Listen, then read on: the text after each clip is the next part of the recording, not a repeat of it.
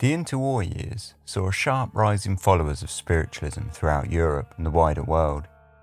Closed curtains in family houses in the most benign suburban neighbourhoods hid seance circles, congregated in dark rooms, as mediums addressed the realm of the spirits, pulled objects from flowers to live animals out of thin air, and delivered messages from those long deceased. In 1938, the Fieldings from South London became the latest in a long line of victims of ghostly disturbances that ramped into a full-blown investigation, as Alma, the young brunette matriarch, found herself quickly sucked into a world of mediumship, complete with multiple spirit guides, apparating terrapins, and phantom tigers. As the supernormal world around her got more extreme, Nandor Fodor, acclaimed psychical investigator, dug for more earthly explanations into phenomena that he'd later describe as sending shivers down his spine. This is Dark Histories, where the facts are worse than fiction.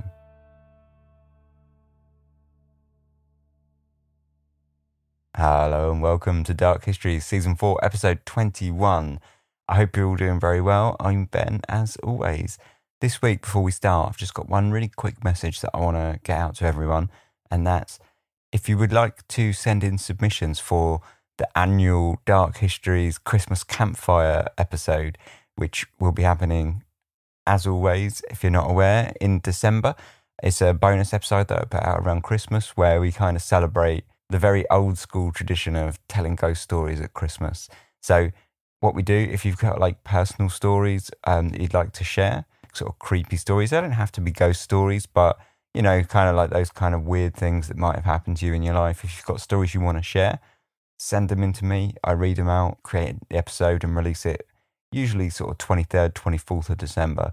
It's kind of just a nice reinvention of the very old-fashioned sort of Victorian tradition of telling ghost stories around the fire on Christmas. So yeah, if you want to get involved, please definitely do send those in every year. These are like by far my favourite episode to make all year, and I look forward to it all year because I get everyone's submissions, I get to read them, they're so much fun to read. So I've been looking forward to this all year. So yeah, if you do have a story, definitely send it in. All you've got to do when you send it in, just leave a little note if you want to be anonymous. Just say at the end of your email or at the start of your email or whatever, like, you know, I'd rather you didn't read my name out. And then obviously I won't credit it to your name. But otherwise, yeah, do get in touch. Do send them in. Submissions are open from now pretty much. I have actually already had some submissions, which is amazing because they've not even asked for them yet. So that's really exciting, and it kind of shows that this year is going to be a good one, I think. Every year it's gotten bigger and better, so hopefully this year will be our biggest and best year. So I'm going to set a deadline for this. It'll be about the 20th of December. Let's say, in fact, I'm making it up right now as we speak. Let's say the deadline is the 20th of December because then that'll give me a few days to get the episode together before it needs to come out. So yeah, deadline 20th December. If you want to email them, please do. The email for submissions and things like that is socials@darkhistories.com. That's SOCIALS @darkhistories.com. I'll put a link for that in the show notes anyway. So yeah, that's what I wanted to say. And with that said, let's get on with this week's episode. This is Nandor Fodor and the Alma Fielding Poltergeist. When one speaks of spiritualism, the most natural association is one of the Victorian boudoir, where seances held behind crushed velvet curtains were a common reaction towards the advancements of modernism, tearing up traditional understanding of spirituality and opening the door to new ways of perceiving the realms of both the living and the dead.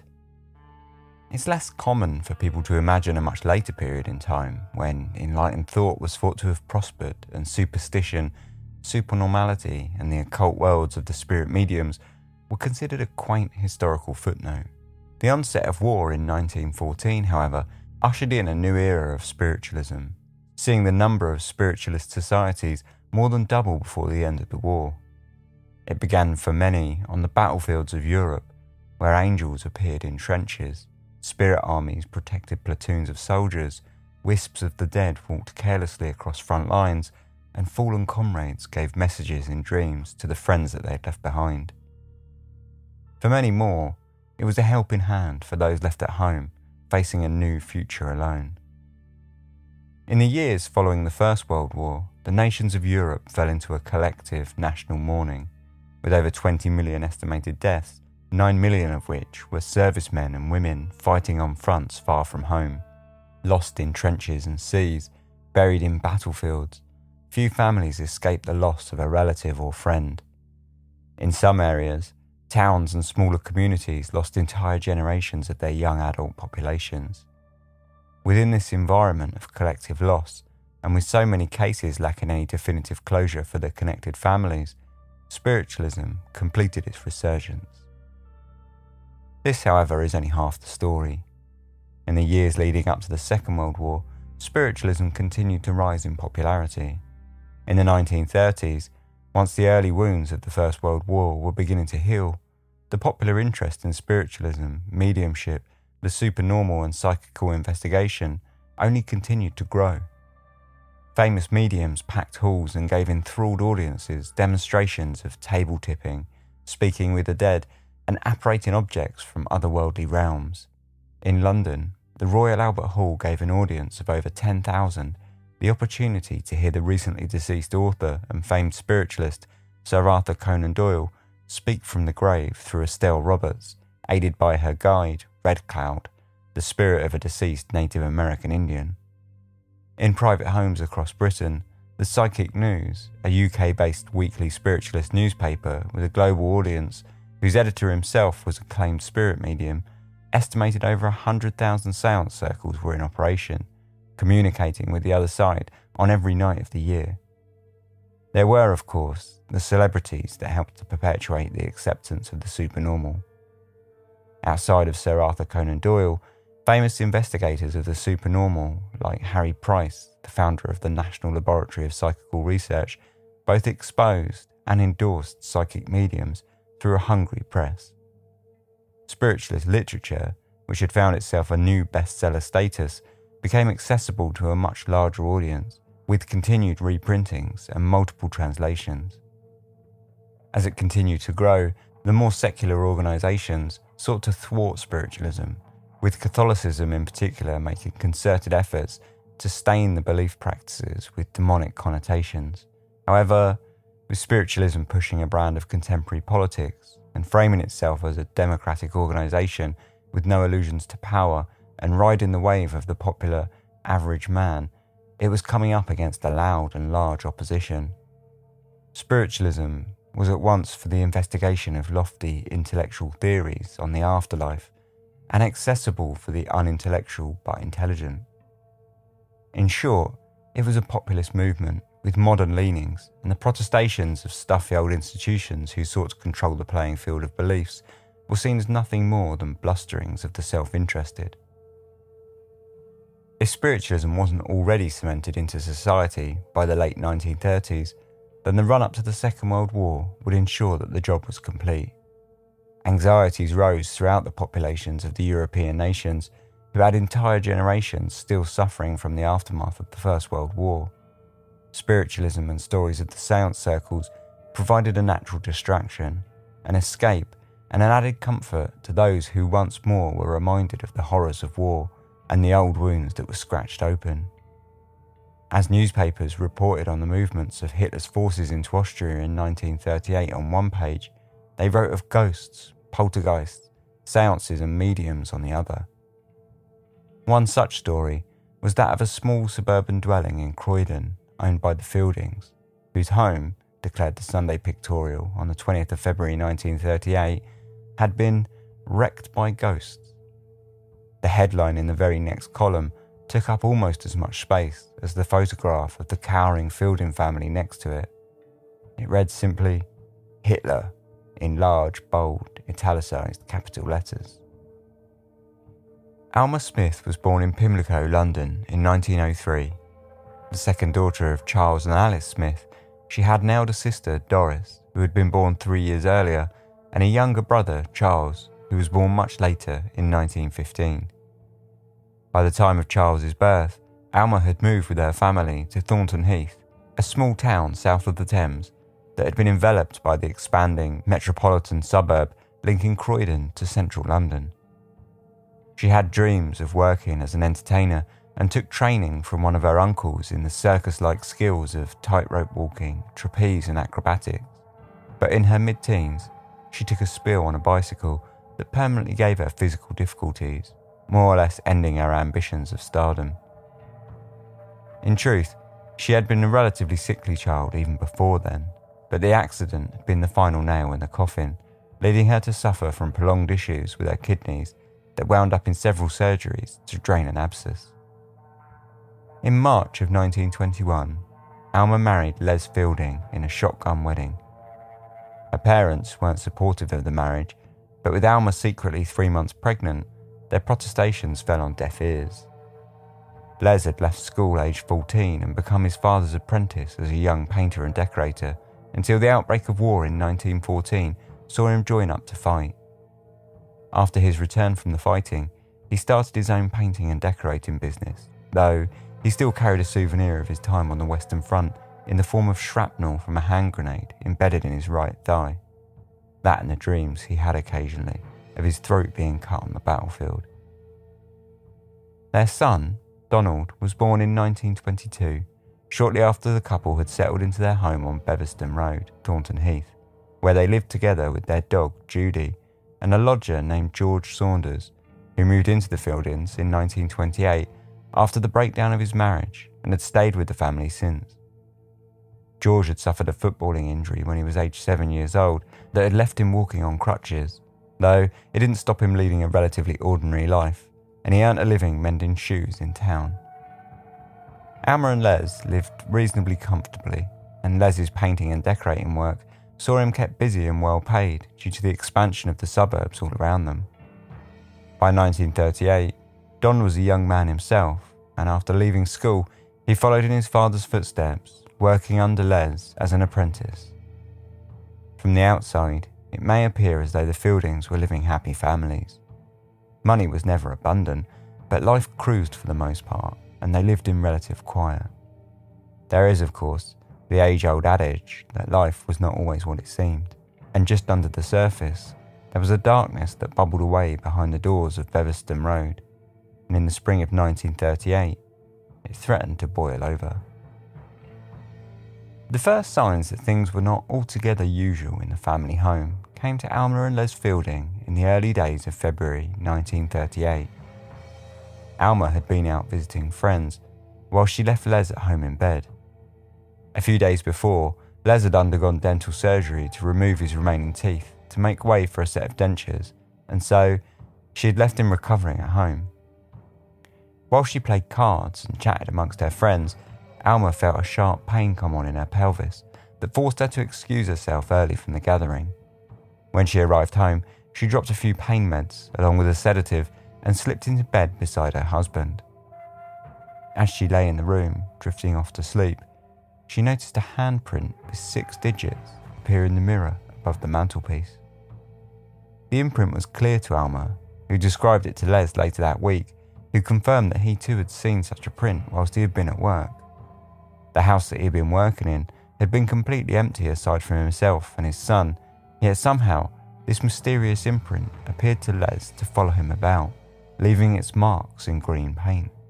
It was certainly weird, but little more was said about the matter until the following Friday night, on the 19th of March. Alma and Les were laying in bed around midnight when they were woken by a shattering thump in the room. Alma turned on the light on her bedside table and found a glass tumbler smashed on the bedroom floor. The tumbler had usually sat on Les's side of the bed every night, but both Alma and Les had been asleep, and there was no one else in the room. As they were staring at the broken shards, a second glass hit the bedroom wall with a sharp crack and 2 shattered across the bedroom floor. Alarmed, Les suggested to Alma that she turn the light off, but as soon as the darkness spread across the room, the couple felt a cold snap hit, and the duvet flew up into their faces. Les quickly changed his mind about the light, and he called to Alma to turn it back on, but though she pulled the chain hanging from the underside of the lamp, the light remained off. Beginning to panic, Alma called for help, and their son, Don, came into the room, followed by the lodger, George. As both men entered the room, they were hit by objects. Don a small jar of face cream, and George by 2 pennies, a 1 shilling piece and a 1 pence piece wrapped off of his chest. Still struggling with the light, Don went downstairs to collect a box of matches, and when he returned and struck one, Alma and Les saw that the bulb in the lamp had simply vanished. Puzzled, they looked about the room, peering through the dim light of the burning match, and they found the bulb, unbroken but still hot from use, resting in the nursing chair next to the bed. Once the bulb was returned, calm restored to the Fielding household, and 30 minutes later, at around 12:40 a.m, the family returned to an uneasy sleep, hoping to put the incident out of their minds. Things are never quite so easy, however, and the very next morning, when Alma rose and went to the kitchen to make breakfast, she was sharply reminded of the events from the previous night as an egg smashed into the kitchen wall. Quickly deciding that vanishing light bulbs and levitating eggs were not the usual things to happen on a given weekend, Alma called up the Sunday Pictorial, a weekly paper that made shallow attempts at balancing news journalism with entertainment and fluff pieces. In recent months, it had been running a series of stories about spiritualism, ghosts, and other worldly phenomena, asking readers to send in their stories. Instantly interested in the story, the paper agreed to send 2 reporters around that evening to get in on the strange happenings, and by early afternoon, Victor Thompson and Lionel Crane, 2 of the paper's local reporters, were walking up the short path to the small terraced house on Beverston Road. What they witnessed that day was printed in the paper the very next day under the headline, "Terror in Home Wrecked by Ghost." 2 Sunday Pictorial representatives, Victor Thompson and Lionel Crane, yesterday spent the most amazing day in their lives. In a neat little house at Thornton Heath, they saw miracles wrought by some malevolent ghostly force. They saw saucers, held in a woman's hand, exploded into smithereens by an invisible power. Eggs, saucepans, vendors, rugs, wine glasses, coal, and a score of other objects sailed through the air before them, and sometimes, apparently, right through closed doors, propelled by no human force. It is the most amazing case of a poltergeist, or mischievous spirit, ever known. The occupants of the house are Mr. and Mrs. Leslie Fielding and their 16-year-old son, Donald. They have a lodger, Mr. George Saunders. A few years ago, the imprint of a hand with 5 fingers appeared on a mirror here, Mrs. Fielding told Victor Thompson and Lionel Crane. Since then, crash! Her story was interrupted by a noise in the hall. Our representatives ran out of the living room and found that a heavy bronze fender from an upstairs bedroom had been hurled down the stairs. Nobody was upstairs. Mrs. and Mr. Fielding said dozens of happenings like that had occurred in the last 12 hours. Tumblers had been hurled across rooms and smashed against the wall. A pot of vanishing cream had fallen, apparently through a ceiling, onto Mrs. Fielding's head. Our men themselves saw the following miracles. A saucer held in Mrs. Fielding's hand smashed into fragments, cutting her badly. Eggs and crockery hurtling from the kitchen and falling at their feet. A saucepan floating in the air. A wine glass apparently coming right through the door of a heavy oaken sideboard. Late last night, the eerie manifestations were still occurring. "I feel some terrible climaxes approaching," said Mrs. Fielding. "We shall stay up all night to see it through. I hope it comes soon. Our nerves cannot stand much more." It was typical of the Sunday Pictorial in its prose, vague and exciting, giving enough of the story to have a foot in believability, whilst tossing out bold claims with little evidence. Still, the events reported were later confirmed in separate interviews, including the gash on Alma's hand, which had occurred as a small tea plate she was holding smashed, as if crushed by a vice grip. What wasn't reported at the time was the reporters' ingenuity when they addressed the crowds forming outside the home in order to find someone who may be sensitive to the phenomena that was happening around them. Dragging out one Professor Morrison, a self-proclaimed psychic from the lingering public, he entered the house and walked through the rooms in deep thought before exclaiming that Alma was herself a sensitive and a very strong carrier of ectoplasm. If that wasn't thrilling enough, he warned the group that the experiences were a warning to the family and that their son Donald was in danger. It was enough to see the boy off, and he spent the next several weeks staying with family away from the house. This did free up his bedroom, however, and over the next few days, reporters used it to stay the night and write up the peculiar activity. With the story hitting the papers, the events at Beverstone Road instantly drew the attention of the day's psychical investigators. Nandor Fodor, a Jewish-Hungarian journalist and sole researcher for the International Institute for Psychical Research based in London, was first out of the blocks to write to the editor of the Sunday Pictorial to inquire after the address of the Fielding family, suggesting that he would cut them in on any hypothetical investigation and report any of his findings to them to print, if indeed anything were to happen. Fodor had worked with the editor before and previously submitted several stories to the paper, so it was a simple deal to strike for both parties, and within hours, Fodor's assistant, Florence Evans, was knocking on the door on Beverstone Road to make a preliminary sweep of the scene. His report was later included in a book published by Fodor in 1958 titled On the Trail of the Poltergeist, though the names of the Fieldings were changed to Forbes. This was my first experience in the house, and I think it is in the highest standard of the phenomena. Incidentally, I found during that day, and subsequently, that a phenomenon of the more startling variety would almost invariably occur within about 10 minutes of the arrival in the house of any new visitor. Whilst I was upstairs, 2 loud crashes were heard from the front room that we had just left. The only inhabitants who were downstairs at the time were 2 friends of the Forbes, who were in the back room. They were in the act of coming out into the hall as I ran down the stairs. In the front room, a large glass salad bowl was in pieces in the fireplace, and a wine glass lay broken in the sideboard. Mrs. Forbes gave me an estimate of the damage and breakages in the house in the 72 hours since the disturbances started. They included the following: 36 tumblers, 24 wine glasses, 15 egg cups, 5 teacups, 4 saucers, 1 salad bowl, 3 electric bulbs, 9 eggs, 2 plates, 1 pudding basin, 2 vases, 1 water jug, 1 jar of face cream, and 1 milk jug. In addition, an aluminium saucepan had on 3 occasions been practically flat. That is to say, the sides had been pressed in towards the centre, which took considerable force, but was not beyond a normal man's strength. Also in the front room was a brass ornamental kettle, which is deeply indented in several places. This, Mrs. Forbes told me, was due to a heavy glass decanter having been repeatedly thrown at it. On looking through my notes on the Thornton Heath case, made on my first visit to the house, February the 23rd, I experienced afresh the feeling I had at the time. That is to say, an utter belief in the genuineness of the phenomena and also in the good faith of Mrs. Forbes. As Fodor read the report from the assistant, he felt a twinge of excitement. In the covering letter, Evans concluded, "I unhesitatingly label it as supernormal." Nandor Fodor was born in Beregszás, Hungary, on May the 13th, 1895. He was the 16th of 18 children. He grew up to study law at the Royal Hungarian University of Science, graduating in 1917, and went on to work as a legal assistant, though it wasn't long before his talent in writing and curiosity about the world broke out and led him to taking a job as a journalist at Az Est. Founded in 1906, the paper had rocketed in popularity to be the most read newspaper in Hungary.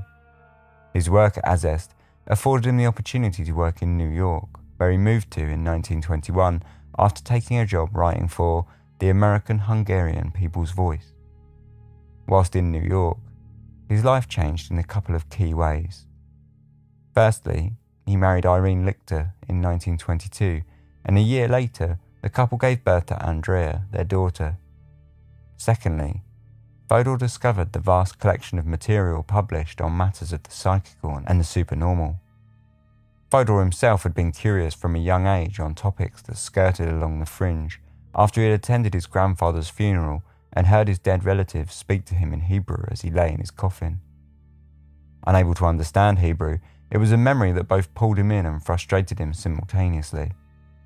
Immersing himself in the literature of the psychical researchers of the day, Fodor took a sceptical but enthusiastic view on the subject, and before long he began visiting and partaking in seance circles throughout New York.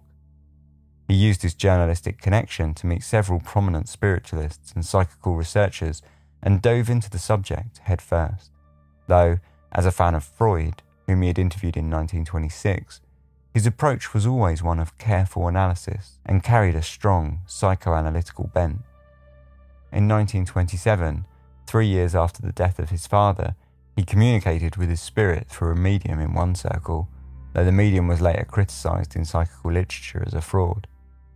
Meanwhile, his work in journalism continued to shine, and in 1928 he was offered a position in London as an advisor to Hungarian affairs, working for the newspaper giant Lord Rothermere, founder of both the Daily Mail and the Daily Mirror and owner of Associated Newspapers Limited.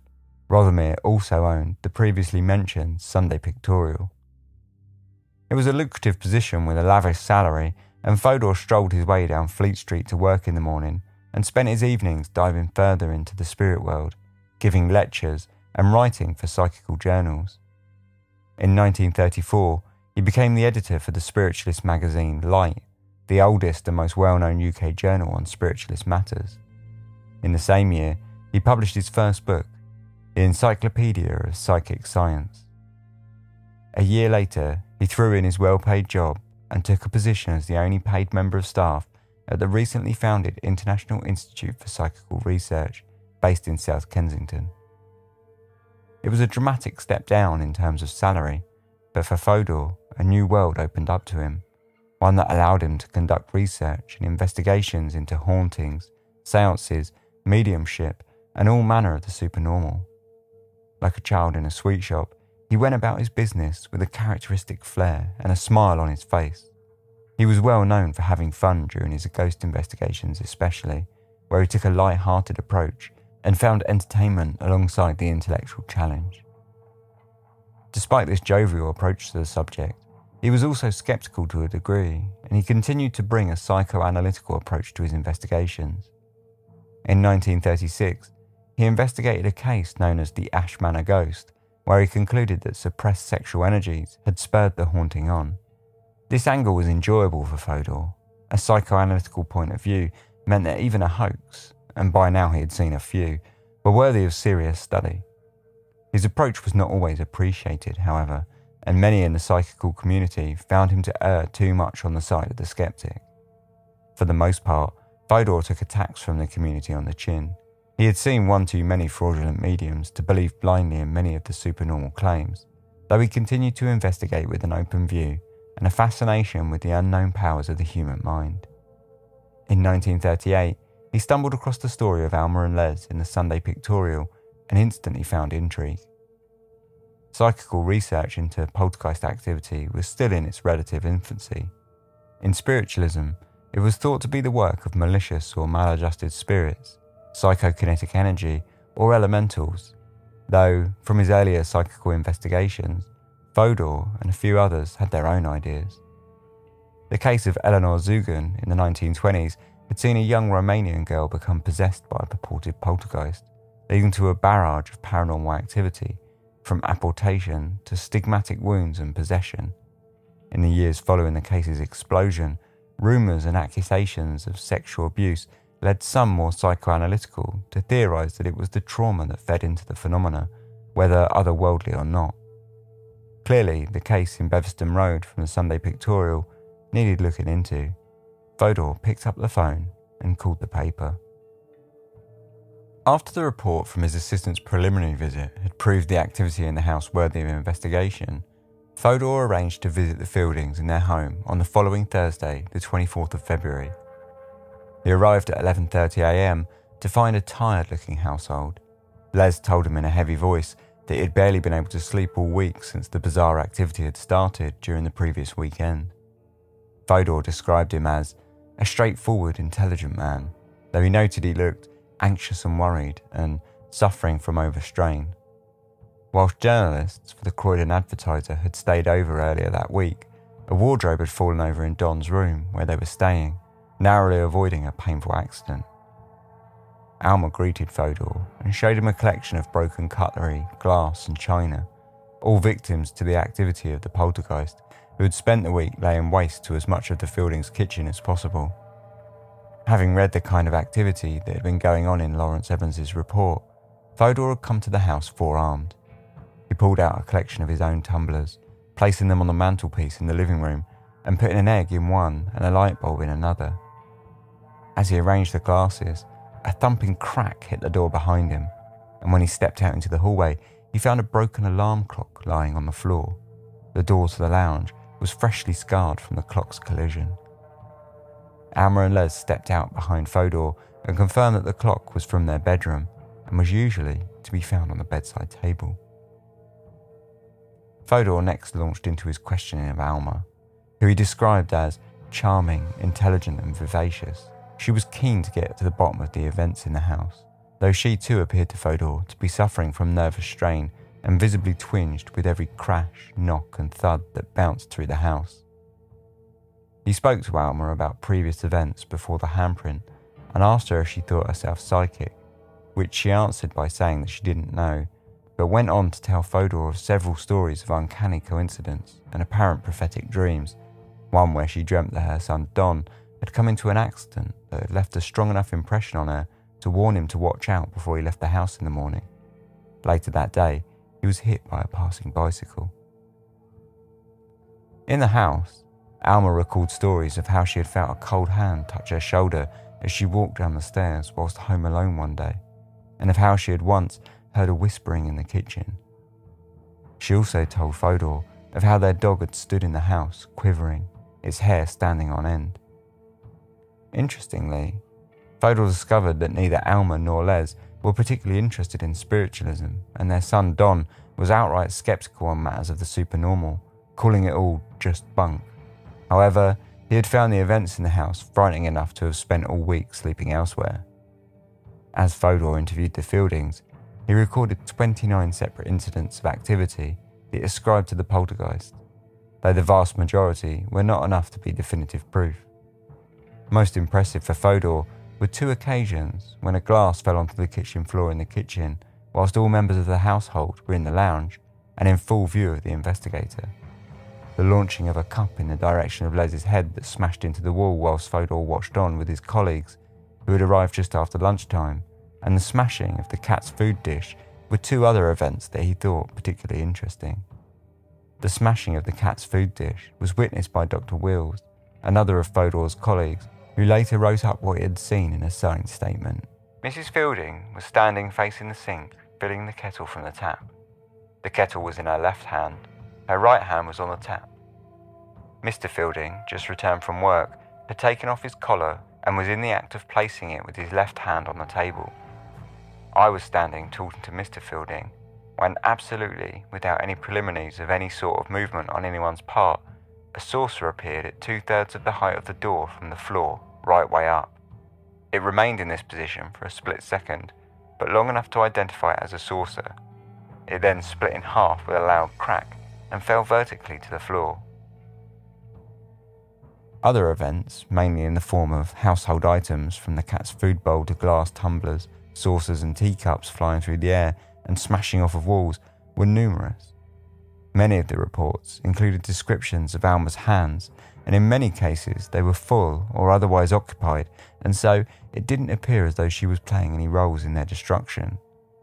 It was clear from the report, however, that Fodor believed Alma to be the centre of the activity, as he was clearly watching her closely and scrutinising her movements throughout the house. In the evening, Alma's mother and sister visited the house, and Fodor took the opportunity to quiz them on Alma's past.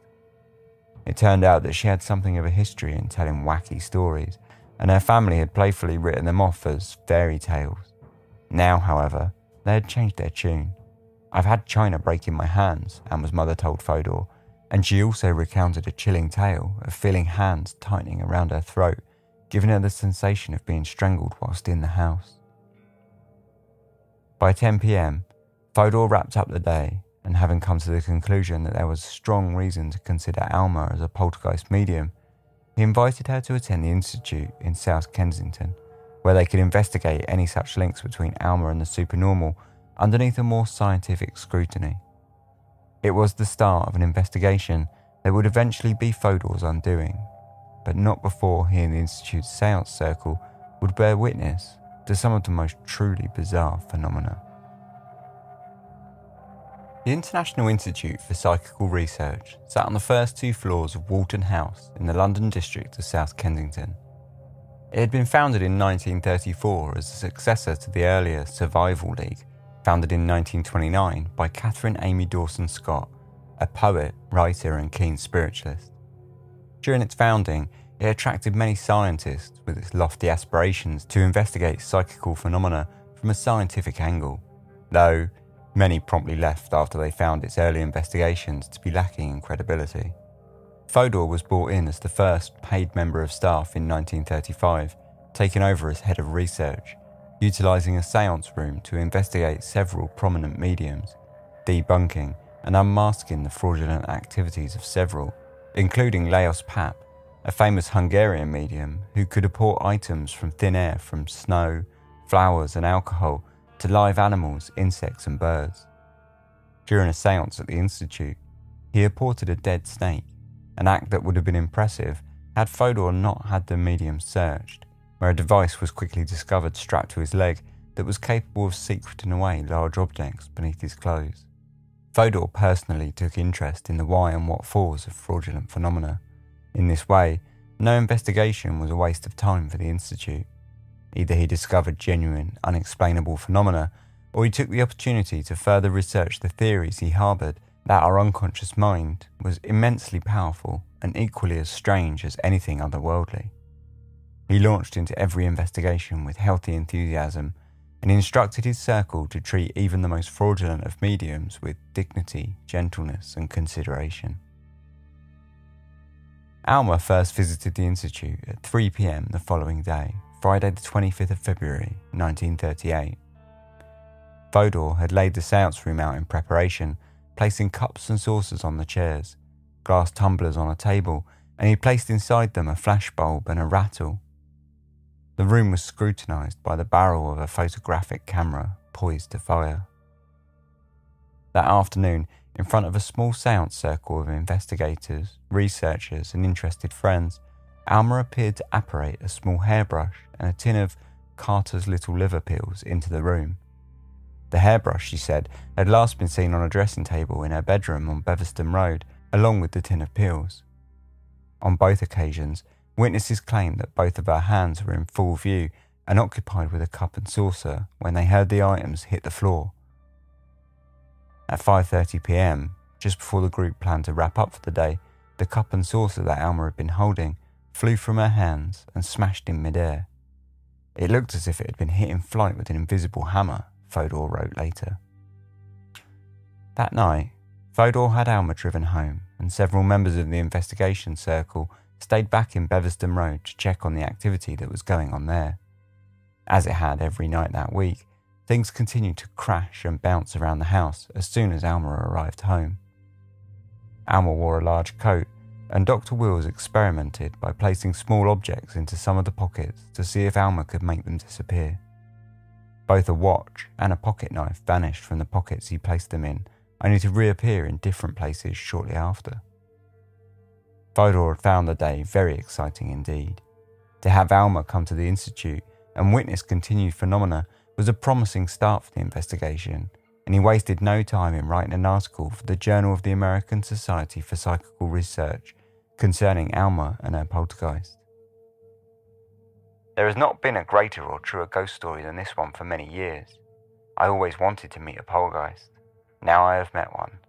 A poltergeist which is certainly destructive, yet not malevolent. In fact, to a certain degree, amenable to experimental suggestions. The Sunday Pictorial took it a step further when it published its follow-up on the Beverston Road piece the following weekend. House is haunted, declare experts. Scientists who have spent the week investigating the uncanny series of events in a house in Thornton Heath, which I described in last week's Sunday Pictorial, are convinced it is a genuine and amazing case of the supernormal. Dr. Nandor Fodor, Chief Research Officer of the International Institute for Psychical Research, told me yesterday, "My assistant, Mr. L.A. Evans, and I have spent most of the week at the house. There is certainly no fraud. We are satisfied there is something supernatural at work there, and we are going on with the investigations." On the same day, Victor Thompson, the reporter who found himself being called to the Fieldings house the Sunday prior, published a large, multi-page piece in the newspaper carrying the headline, "Spiritualism, My Verdict." I've been trying in the Sunday Pictorial for the last few weeks to give readers a fair picture of what an ordinary, materialistic man, unversed in such mysteries, finds when he starts to explore the worlds of spiritualism. I've described visits to mediums and the messages which come through mediums from somewhere. I've told you about public demonstrations of clairvoyance and private seances at which intelligent people have been completely convinced that they are hearing and answering the actual voices of their dead relations. I have also been permitted to attend healing centres and circles of advanced students listening intently to trance orations. And last week, quite fortuitously, I found myself in a house which was apparently infested by a poltergeist, or mischievous spirit, whose chief amusement was hurling household articles through the air. I didn't like that. All the time, I've tried to avoid jumping to conclusions, seeking only to report as conscientiously as I could exactly what I saw and heard. One result has been that some of my friends, and some readers too I expect, are saying, "Poor old Victor Thompson, he thinks he's a shrewd observer, but obviously he has been fooled all along the line." That sort of criticism comes, of course, only from people who have no personal experience. It is a little like saying, Australia doesn't exist because I have never seen it. I entered this series a doubter. I leave it not a convert, but a very impressed man. I do not know even yet whether the spiritualist descriptions of life after death are true, nor whether their doctrine of reincarnation is correct and so on. But on the central issue of survival, well, the only satisfactory explanation that I can find for what I have seen and heard is that human beings do survive death and can sometimes communicate with this world. 6 weeks ago, like millions of people today, I did not believe either of those things. The next day, Fodor went back to Beverston Road to interview Alma extensively concerning her past. During the interview, she told him of her ambitions as a teenager to become an entertainer, and of her training with her uncle, as well as her bicycle accident which ended it all. In stranger stories, she told of how she had lost her sight in 1929 for 3 weeks, though claimed to still be able to see the world around her through a sensory practice that she couldn't entirely explain. She had managed to keep the event secret for a while, until she visited the cinema with Les, who noticed that her eyes were not watching the screen. Les convinced Alma to visit the optician, who sent her to a specialist eye hospital, who confirmed her blindness and gave her a course of drops to cure the ailment. After using the medication, her sight eventually returned. It was a peculiar story. However, Alma's next story was even less easy to understand. A year after her incident of temporary blindness, she was visiting friends to play cards one evening when she felt a sudden bout of exhaustion. She lay on the couch in the living room for a while to get some sleep and seemed to quickly drop out of consciousness. During this time that she was out, she had a dream that her dead father walked silently across the room and placed a finger on her chest, tracing a cross on her left breast. When she woke, she found a mark in the shape of a cross on her chest in the place that she had dreamt, and after telling Les of the story, he convinced her to go to the doctors to get it checked out. During the doctor's inspection, he found a cancerous tumour in the same breast, which ended in Alma requiring a mastectomy to remove the growth. Perhaps the most disturbing story she told Fodor of, however, was that of a strange, long-faced man that she used to see climbing out of her wardrobe and approaching her while she lay in bed as a small child. It was a strange interview, but it had given Fodor a lot to unpack. Much of what she had told him that day could have been explained by known phenomena. In the case of Alma losing her sight, hysterical blindness seemed to be a distinct possibility, and the man creeping out of the wardrobe at night, terrifying as it might have sounded, could easily be attributed to sleep paralysis, though the dream of her father, Fodor admitted, was less easy to explain. It sparked an interest in Fodor, who began to consider what it might have all meant. Clearly, Alma had been living a life that was in great need of mental escape. She was a strong, imaginative and vivacious young woman who had had dreams of the stage, but wound up living the life of a housewife. Perhaps, he began to theorise, that Alma was oppressing more than she realised, and perhaps it was this that was causing the phenomena to take place around her. The following Friday, Alma once more visited the Institute to take part in Fodor's seance circle. Before each seance officially began, he scrutinised Alma closely as she greeted the other members of the circle and socialised amongst them. As they began the investigation, he had Alma taken to a private room where she was searched by 2 female members of the circle and given a jumpsuit to wear to ensure that she could not slip anything below her own clothes into the room. On the Friday, she told Fodor that during the week, Les had tried to discourage her from returning to the institute. It wasn't doing her health any favours, he reasoned.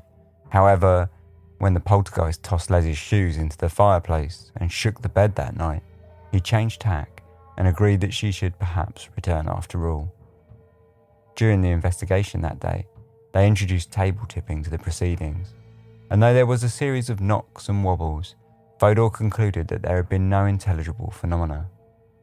Alma continued to return to the institute during the first week of March, but like before, the table tipping appeared to give unsatisfactory results. In an effort to spur on the poltergeist activity, Fodor suggested that the group take an outing to the seaside. On Friday the 11th of March, Fodor, Alma and the rest of the circle arrived in Bognor Regis, a small resort town south of London, complete with a sandy beach, zoo and amusement park. Fodor and the circle, however, were more interested in the high street. On the trip down to Bognor, Alma had told Fodor of how she had been shopping with a friend on the previous day where she had tried on a ring. Handing the ring back to the shop assistant, the pair then left the shop empty-handed, only to find, to both parties' great surprise, that the ring had somehow found its way back onto Alma's finger shortly after. Her friend immediately suggested that they visit another store and try the same with the necklace, and though Alma initially protested, they wound up back at a jewellery counter perusing strings of pearl necklaces a short while later. Alma had been careful not to touch anything whilst in the store, and as before, the pair left empty-handed. Just as before, however, as soon as Alma stepped onto the tram to head home, she had found a string of pearls hanging round her neck. Fodor was keen to repeat the experiment in Bognor, and so he arranged for the group to visit Walworth and convinced Alma to try on a ring. Before they entered the store, he handed her a small film canister and suggested it might be interesting if a piece of jewellery could wind up inside it. All the members watched on, witnessing Alma clearly try on and then hand back a ring to the shop assistant and leave the store. As they walked around the corner, a rattle came from the inside Alma's pocket, and when they pulled out the film canister, sure enough, there inside sat the ring that she had tried on in the store. The experience, said Fodor, was rather alarming. Fodor wondered about the psychic thefts and what the motive behind them could have been. Alma did not want for money nor possessions. She lived comfortable enough to afford such things if she wanted them. He did, however, consider both the idea of compulsive theft as well as simply seeking a thrill. If that was the case, however, then how on earth had Alma managed to slip the ring away when they had all seen her clearly hand it back to the shop staff? Throughout March, the seances continued back at the institute, and each time Alma was stripped, searched, and given a set of clothes to wear whilst in the seance room. On each occasion, items continued to apport, from silver charms and pennies to nuts and polished stones. With each new crack, thud and ping of an item hitting the ground, the circle became more enthusiastic for Alma's apparent psychic talent. Meanwhile, back at Beverston Road, things were still growing stranger by the day.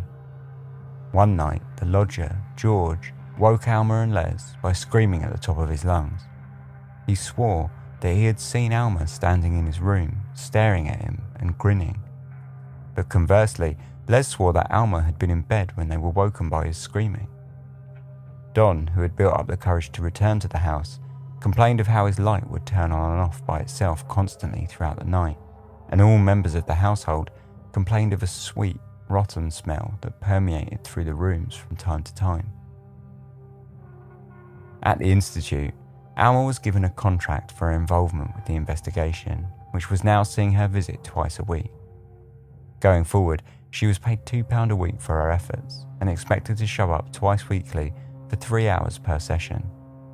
Fodor, however, had decided with the circle to sit out of the seances and take a back seat, handing over the lead to Countess Weidenbrook to create a more casual approach to the investigations, including a smaller, development circle in order to lead Alma into a more secure sense of mind, one where she might not be so conscious of being scrutinised so heavily, and if she was hoaxing, one in which she might slip up just a little more readily.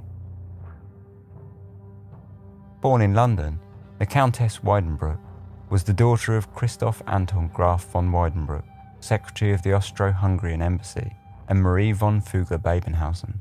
Though she had come from high society and spent much of her childhood hobnobbing in Vienna, she had married a painter in 1919 against her parents' wishes and emigrated to London, where the couple scratched out a living as an artist and a writer before coming to prominence in the 30s.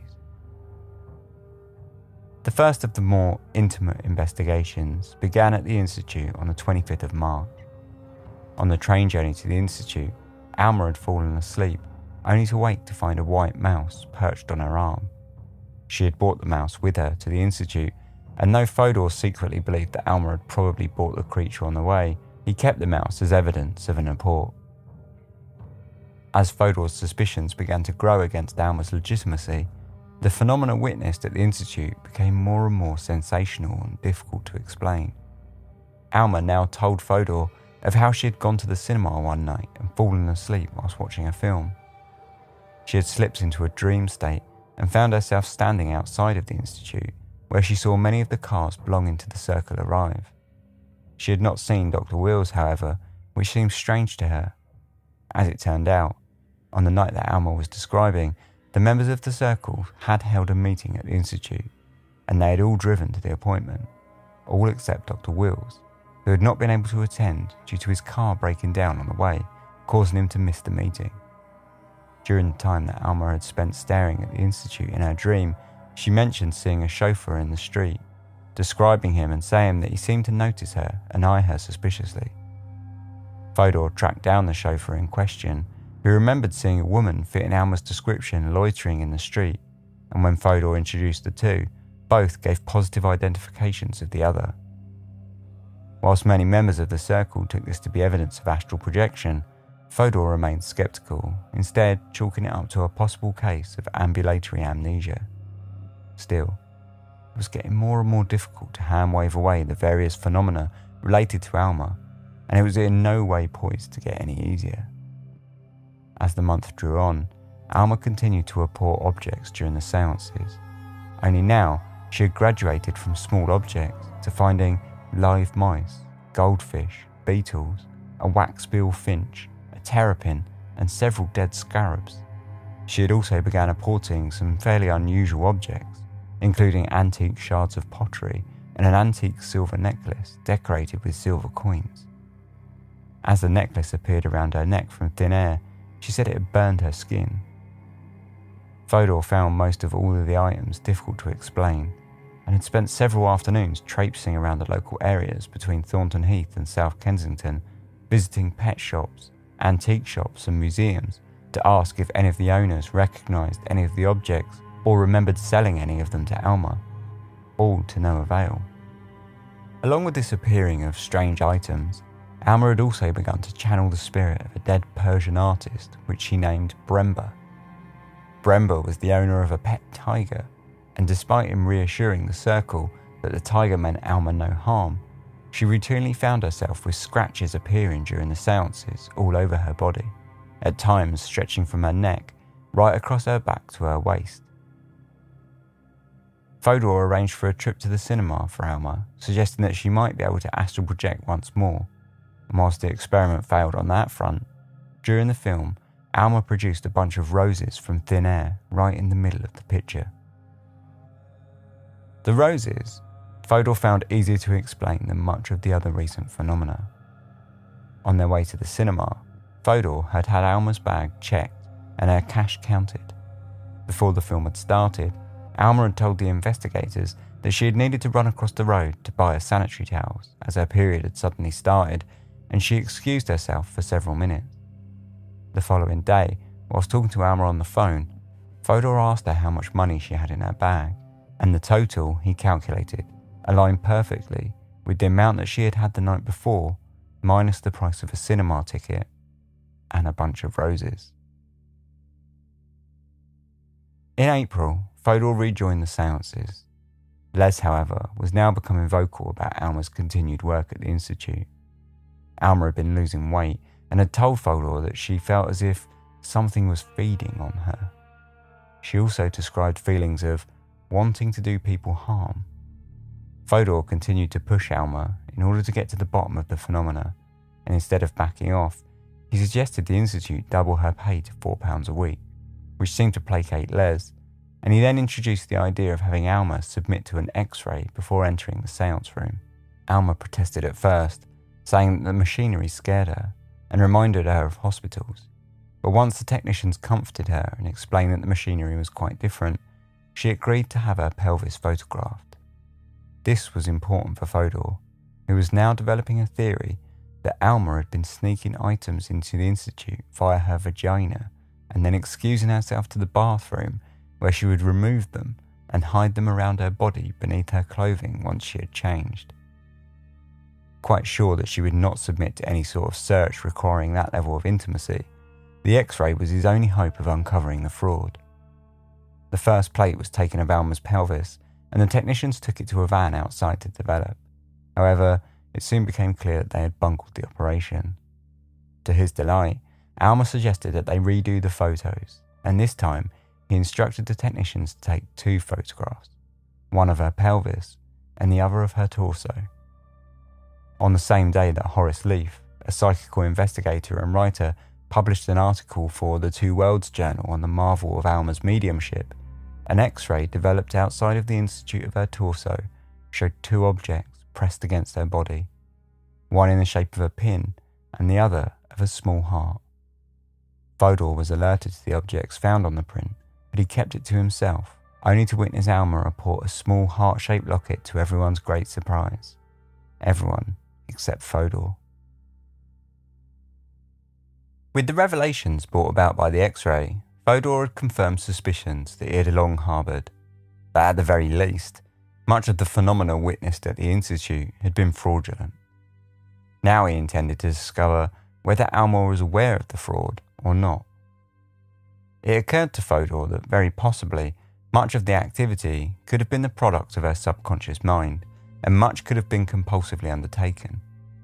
He enlightened the circle to his new findings and showed them the X-ray, instructing them to keep it a secret from Alma.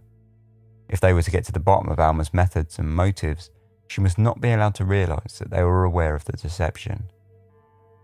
Whilst Fodor continued to find intrigue in the case from a psychoanalytical perspective, many others in the circle were far less amused by the outcome. As far as they could see, Alma had been deceiving them for months, and with all the items that she had apparently magicked from thin air, she was clearly a very sick woman. The public sittings were cancelled, using the excuse that they had placed excess strain on Alma, and from that point on, the Institute dialed them back to much smaller, more exclusive audiences, and things continued on largely as if nothing had changed. Alma continued to report objects and channel the spirit of Bremba, and still she suffered from tiger attacks, with new scratches appearing all over her body in every sitting. Worryingly, Alma told Fodor of how a spirit had been visiting her at night and forcing himself upon her. She also rang him on one occasion to tell him of how she had dreamt that a bat had flown into her room the previous night and bitten her neck. While she had lay in bed, she had felt paralysed and unable to move. The smell of bad meat had spread through the room, whilst a cold weight climbed onto the bed next to her, and she felt a pinch on her neck. The next morning, she had noticed 2 small puncture wounds just below her ear. Fodor told her on the phone that he would check them the next time she came to the Institute, but instead he sprung a surprise visit to Beverston Road that afternoon along with Dr. Wills and his assistant Laurie Evans. They checked the bite marks, and sure enough, there they were. Examining Mrs. Fielding's neck, we found 2 irregular, fairly deep punctures behind the sternal mastoid muscle, a little more than 1/8 of an inch apart. There were some faint parallel scratches around them. The skin was red and swollen. In Dr. Will's opinion, the scarring was not sufficiently advanced to show that the punctures were not caused within the last few hours. In other words, they might have been caused at midnight, as per Mrs. Fielding's story. Fodor was quite sure that the marks had not been made by any vampire that had flown in through her window, but it was no less disturbing.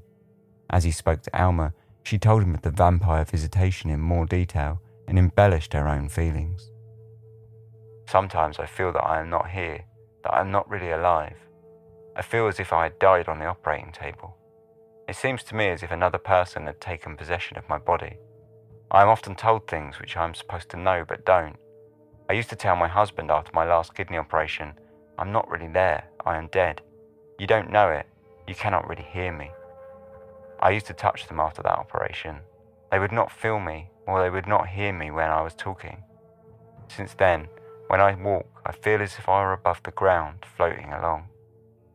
You know that I'm always kind to animals, yet I have an awful feeling that I wish to hurt them. Last Monday, my cat had an accident. I found his back toe sliced off at the joint.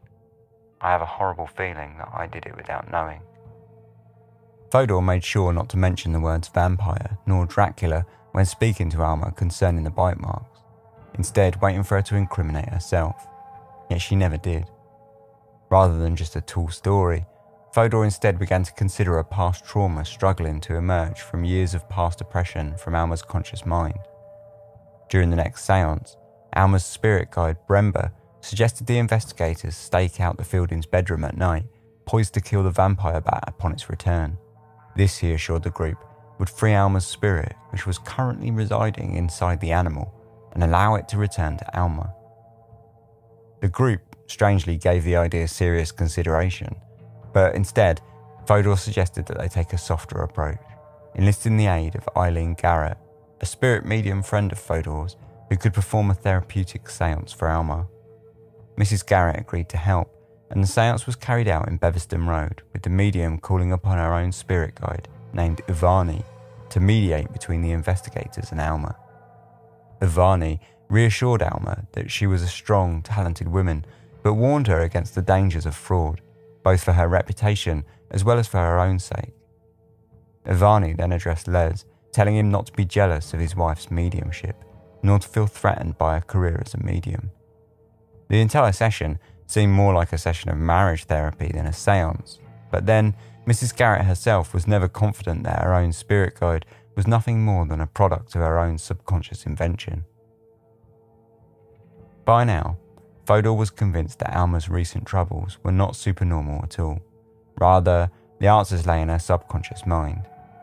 The original phenomena in the house, he suggested, could well have been true.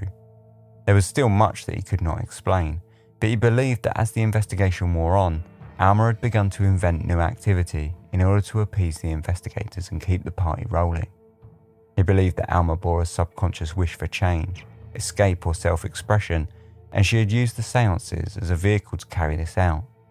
He also considered the possibility that many of the more frightening stories of sleep paralysis and nighttime visitors from vampires and long-faced men creeping out of her wardrobe were the products of an oppressed memory of sexual trauma from her youth. Laurie Evans felt much the same, as he later wrote in his own summary of the case. On looking through my notes on the Thornton Heath case, made on my first visit to the house, I experienced afresh the feeling I had at the time. That is to say, an utter belief in the genuineness of the phenomena and also of the good faith of Mrs. Fielding. In view of what we now know, this is important. Moreover, I find that having deprived her of the benefit of every doubt in regard to this phenomena, there still remain a number of incidents which defy a normal explanation. I am more than ever convinced that her reactions to the various breakages, etc., were entirely genuine. Her absolute terror in the initial stages was quite unmistakable. Fodor suggested to the circle that they might administer a truth serum to Alma in order to really find what had been going on behind her actions. But by now, the circle had had enough. They had had enough of both Alma's constant deception, which they saw as a personal affront, and of Fodor's constant psychoanalytical approach. Instead, they voted to terminate the investigation outright. Disappointed, Fodor took a holiday to France with his family in order to gain some perspective. Upon his return, however, he found himself ousted from his position at the Institute, and all the members of the seance circle that had been involved with the investigation into Alma and Beverston Road rapidly distancing themselves, many requesting that if Fodor were to publish his findings in the case, that he should leave their names out of the final article. With little left for him in London, Fodor applied for a visa to America, where he believed the atmosphere was more sympathetic to mediums and mediumship. Despite uncovering fraud over and again, he still claimed that the matter of ghosts, poltergeists and mediumship was basically a psychological inquiry. Before leaving London, he delivered a copy of his notes on the investigation to Sigmund Freud, who was living in Hampstead after his escape from Nazism. Freud wrote to Fodor a few weeks later, "Dear Sir, perhaps you cannot imagine how vexatious the reading of such documents of experiments, precautions, evidence of witnesses and so on is for a reader to whom to start with the acceptance of supernormal happenings does not mean much, especially when they are concerned with such stupid tricks of so-called poltergeist. I have held out, however, and I have been richly rewarded. The way you deflect your interest from the question of whether the phenomena observed are real or have been falsified and turn it into psychological study of the medium seem to me to be the right steps to take in the planning of research which will lead to some explanation of the occurrences in question. It is greatly to be regretted that the International Institute for Psychical Research was not willing to follow you in this direction. Furthermore, I regard as very probable the result you come to with the particular case. Naturally, it would be desirable to confirm it through a real analysis of the person, but that evidently is not feasible. Your manuscript is ready for you to fetch, with many thanks for sending me the interesting material. Yours truly, Sigmund Freud." For Fodor, who felt much mistreated by the reaction of the Institute after his hard work to establish their research, he saw the letter as vindication for his own methods and line of thinking on the case. On the 17th of March 1939, Fodor sailed for New York, 6 months before war was declared with Germany. During the war, Alma Lesendon moved to a rural village in Devon. Lesendon volunteered for the Home Guard, whilst Alma volunteered as a nurse. Shortly after the end of the war, the International Institute for Psychical Research closed its doors for good. Fodor spent his time in America developing his own practice as a psychoanalyst. He later wrote of poltergeist psychosis, a symptom of repressed memories and past trauma. Whilst his theories on the Beverston Road case were unwelcome by spiritualists at the time, he was remarkably ahead of his time, and many of his psychoanalytical theories are now accepted amongst psychologists and form the basis of several theories amongst believers of the paranormal equally. He published his work on the case, On the Trail of the Poltergeist, in 1958, and though he changed the names of many of the subjects, he lays out the investigation for all to see and further embellish his theories. When all was over for the Thornton Heath poltergeist, we are left with a case that seems more like the history of fraudulent mediumship and fledgling psychology. However, it's easy to forget that in the beginning, several people wrote signed testimonies to a series of perplexing events that remain unexplainable. It seems likely that Fodor was correct in many of his assumptions concerning Alma and her motives for fraudulent activity. But what are we to make of his belief, which took several years to fully shake off, along with the belief of his assistant Laurie Evans, that much of the early phenomena were genuine? Despite Fodor's best efforts, he was still unable to dismiss everything that had happened entirely, and was unable to secure evidence that could prove much of it a fraud. No matter if we believe the spiritualists, the psychoanalytical Fodor, or the enthusiastic Fodor of the early investigation, or a mix of something in between, the truth of much of the activity is now left to history, a footnote in an era when war loomed on the horizon and ghosts spoke in darkened rooms.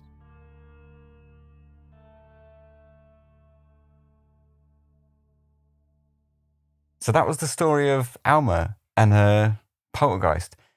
More so, it's the story of Nandor Fodor, really. There is just so much to unpack there. So we'll do that a little bit after these short advert breaks. Thanks for listening to Dark Histories. This podcast is entirely independent and funded by myself and listener support. So in order to do that, I need to run a few ads.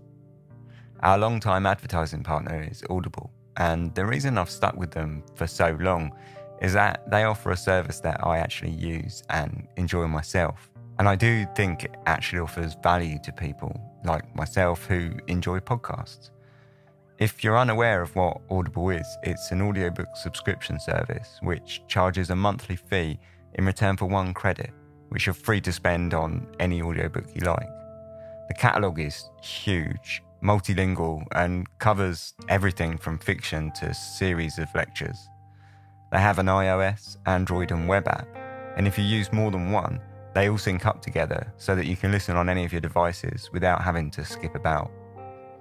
If you ever feel like you want to take a break from the subscription, you can do so, and you get to keep all your previously bought books. And when you get into a drought, you can just fire it up again and start gaining credits seamlessly. Some of my favourite books on there to date are The Complete Sherlock Holmes, which is read by Stephen Fry. And they've also got the original Exorcist book and just a huge history back catalogue. And I've really enjoyed all of those, basically.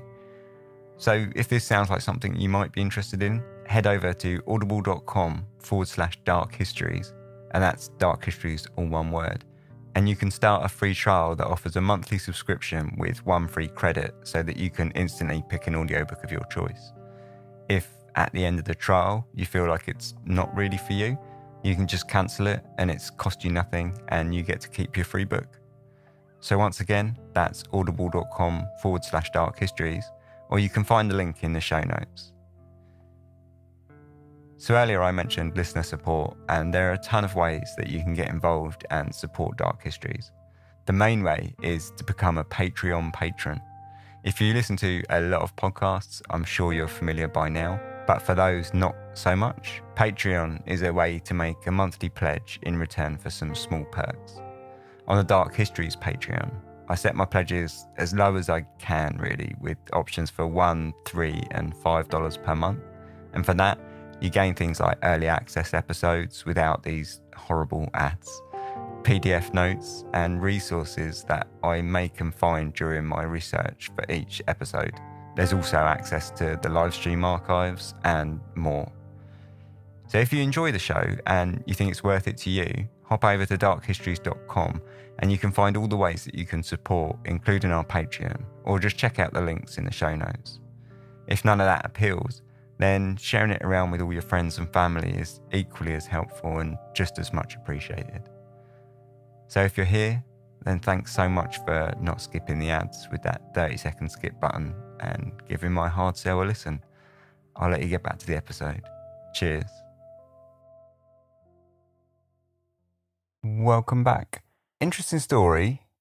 It's, I think, less about Alma and more about Nandor Fodor and his interesting take on the psychical research, I think. That's kind of what I was gunning for anyway, because I found that the most interesting. But still, to talk about the story and Alma Fielding, it's really hard to judge what we think happened, right? So obviously she hoaxed a lot of it, but his assistant seemed to believe that, at least at the start, the phenomena was real. And Nandor Fodor later in his career wrote about it very much as if he didn't believe it. But that took him a long time to come to that conclusion. And in his earlier writings on the subject, he's more on board, even after he finds out that she was hoaxing in the room. So that was quite interesting, like how much of it was real and how much of it was fake, I guess. I mean, I say how much of it was real, but, you know, how much of it was unexplainable. To be honest, to me, when I read Nandor Fodor's book on this, on the trail of the Poltergeist, I didn't think really any of the evidence suggested that it was real. He sort of subdivided a lot of the evidence up to being like non-circumstantial and pointed out parts of evidence that he thought were more interesting than others and things like that that were going on in Beverston Road. But for me, none of it really seemed like that legit. It all seemed like things that could easily have been faked by somebody in the house. So I didn't really think very much of it, in all honesty. Probably the bit that interested me more, or the bit that kind of stuck out to me as being like, okay, how do you explain that? And no one really did explain it very well, was the tiger scratches. And at first, when I read this, I could explain it. You know, she was getting scratches on her arms. Okay, big deal, right? Like, anyone can do that. But there were points where she was getting scratches from the top of her shoulder blades right the way across her back down to her waist. Now, I'm not sure you can do that yourself without someone noticing. That was quite interesting. Probably if you've listened to the podcast a lot by now, you know that I tend to be quite skeptical and a bit sort of maybe jaded about this kind of stuff anyway. So I'm not really prone to believing that she was being scratched by a spirit tiger. I'm not sort of suggesting that. But at the same time, I just don't know how she did that. And that intrigues me as much as it being a spirit tiger in a way. It's equally as interesting because I just don't know how she would have done that. I say like scratching your arms, that's not so interesting. Okay, I could understand how she might have done that, right? She just scratched her arms. But how she would have scratched like massive gashes across her back, I don't know. I really don't know. And equally the puncture marks on her neck, again, I don't really know. Of course, having never seen them and there's no pictures or anything like that, you can't really tell. And you've only really got Fodor's kind of word for it in his book, where he says that they were quite deep. Again, I'm not going to jump to the conclusion that, oh, I can't explain this, therefore it must have been a vampire bat that came through a window. You know, I'm not like that sort of leadable, but at the same time, I don't know how she might have done that. Like, I suppose the puncture marks on the neck are slightly more easy to explain than the scratch marks. But still, I'm not sure if it's just grim. I'm not sure I'd want to... I mean, that's quite painful, surely, making like deep puncture marks on your neck underneath your ear just to prove a point or you know, to sort of try and get away with a hoax. But then I suppose if you're desperate and you're embarrassed of maybe getting caught out, you might do those things. I don't know. But it seems harsh. But what do I know? Yeah, so that was all really interesting. The whole, you know, how much of it you want to take as like a hoax and how much of it you want to take as legit phenomena. Where you want to draw that line is quite interesting, I suppose. But mainly, you know, I found like this episode interesting because I really like Fodor's approach to this. I really liked his psychoanalytical approach, and I really liked how it was so ahead of its time in many respects. On the one hand, you've got the spiritualists that are believing that there's still such things as elementals that are controlling kinetic energy and all this kind of stuff. And on the other hand, you've got Fodor coming in, like on, you know, on the other end of the spectrum, you've got Fodor coming in and saying, well, perhaps it was her subconscious that was sort of manifesting all these things without her realizing. And I think sometimes he takes it a bit too far. I think there's a middle ground somewhere that needs to be met, and I think he does sort of go a bit off the wall with his psychoanalytical approach. But it was just so cool to read that he was coming up with that at that time when everyone else was, you know, he got quite, I wouldn't say persecuted for this, but, you know, people didn't like his attitude towards this, that they found it offensive in many respects, I think. They thought that it was like he was challenging them all the time and not believing them and being a skeptic and whatnot. So I thought that was really cool. Like, yeah, he was kind of a maverick, really, you know, like in his field. And I liked that. I thought that was cool. And so that was why I wanted to write the episode. You know, it was about Alma, but it was more about Fodor than the story, if you like. It was more about his kind of sort of approach to it all. And I like the fact that everyone sort of spoke about him as though he was this really like excitable, enthusiastic guy, you know, like he would get really into the fun of it. It wasn't all about kind of like psychical research and being straight and strict with everything, you know. Like he was very like, yeah, he wanted to do like proper research and he'd debunk people if they needed debunking. But at the same time, he was respectful and still had an open mind. And I like that about him, despite the fact that he'd seen so much fraud and uncovered so much lies and all the rest of it and was very skeptical. He still came at it with an open mind. You know, he still seemed to go into everything with an enthusiasm to see what might happen. And sometimes I feel like he was a little tongue-in-cheek. For example, I read about his involvement with Jeff, the talking mongoose, which I'm sure you've probably heard that story. I was going to do it for Dark Histories once, but never got round to it, and probably never will do it because it's kind of a big case. It's been done many times. But when he kind of got involved with the talking mongoose case, he was very like tongue in cheek with it. You know, he was writing the mongoose letters that was all. He went to go and visit, and because he didn't get a chance to speak to the mongoose when he was there, he wrote the mongoose a letter saying like, you know, oh, it's a shame I didn't get to meet you. Maybe next time we can hang out. I'll bring you some biscuits and things like this. And I really liked that. He seemed to do it with, you know, do his psychical research with a smile on his face, and you know, you can't really sort of complain too much about people that go into things with that sort of enthusiasm, right? It's really admirable, I think, that he wasn't jaded and he'd seen a lot of fraud, and I'd say uncovered a lot of fraud himself, and yet he still went in with a smile on his face and an intrigue and almost like a childlike enthusiasm for what he was doing. So I really liked him for that. And then you add on top of that his psychoanalytical approach, which I say was pretty maverick and ahead of its time. And I think you've got like the recipe for a pretty cool guy there. So yeah, that was that. I don't want to dwell too much on the rest of it. It's been a long episode. And say where you want to draw the line and what you think was real and what wasn't, I'll leave that up to you. But I thought it was interesting anyway. I thought it was interesting.